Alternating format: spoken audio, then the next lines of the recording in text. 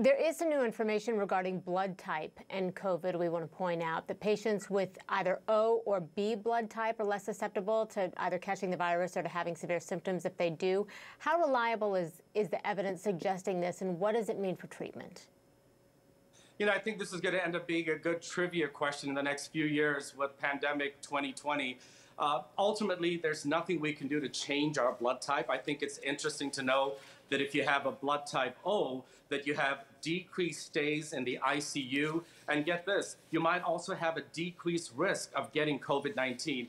If you look at the genetics of what type of blood type you have, you get that directly from your parents. There are certain proteins on the surface of these red blood cells that determine which blood type you have. Well, you're not going to be able to change your blood type, and it's not like I can tell patients with blood type O, take off your mask and you can go to the bars and live freely. Ultimately, it doesn't matter what blood type you have, you've got to pay attention to safety measures. Mm-hmm.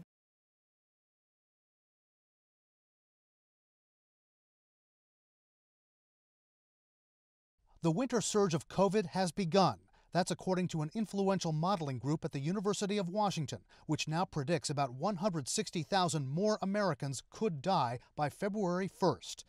32 states are trending up in reporting new cases. There were more than 70,000 new cases across the country on Thursday, the highest daily count in months. 12 states have just seen their highest ever 7-day averages of new cases. People are just tired. They're tired of months of mask wearing and social distancing. They're letting down their guard. And unfortunately, the coronavirus is not done with us yet, even if we are done with the coronavirus. And so we really do need to double down on the basic measures.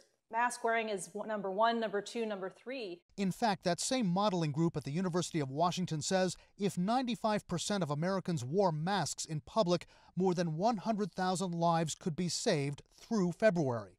Meantime, the head of the National Institutes of Health said a vaccine won't be the magic bullet if enough people don't get it.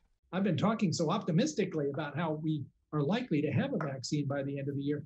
But if only 50% of Americans are interested in taking it, we're never going to get to that point of immunity across the population where this COVID-19 goes away. It could be here for years. In 3 coronavirus hotspots in the U.S., vastly different approaches to mask wearing. The mayor of New Orleans says anyone not wearing a mask in her city could get a $500 ticket. But in South Dakota, the governor tweets that the government should not mandate mask wearing. Quote, "Those who don't want to wear a mask shouldn't be shamed into it," she says. "We need to respect each other's decisions." And in Colorado, a federal judge has sided with 2 churches who sued. The judge ruling that the churches don't have to limit their indoor capacity and don't have to require parishioners to wear masks. It goes squarely against Colorado's COVID-19 rules. We will worship together. We will have congregational singing. And we could do that without the government interfering. I find that somewhat confounding. To the best of my knowledge, there is no religion in the world that does not put human life as the number one priority, the number one value.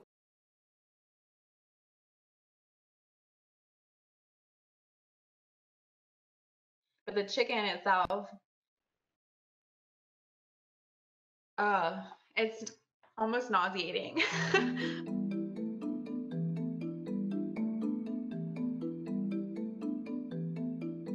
My favorite thing is coffee. I drink it many times a day. When I smell it now, it smells like burnt tires. Garlic here. When I'm smelling this, like straight up, it's like garbage.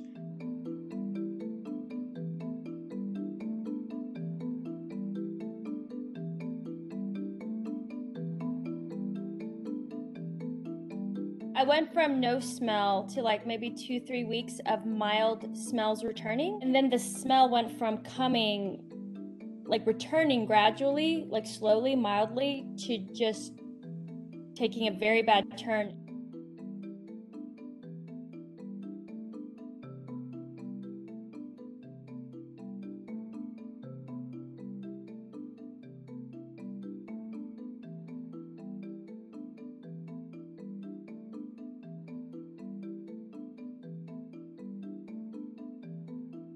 You go through that, maybe it's just a weird day, maybe something is spoiled, maybe the coffee is rancid, maybe, And then you realize, like, it's not, you know, I thought there was something going on in my house. I really thought something died in my garage. It's been about 3 weeks since I've been smelling that burning plastic smell when I eat or shower or brush my teeth. Normally when you're sick and something's wrong, you go to the doctor. They give you the comfort of knowledge. This is what it is. This is the treatment.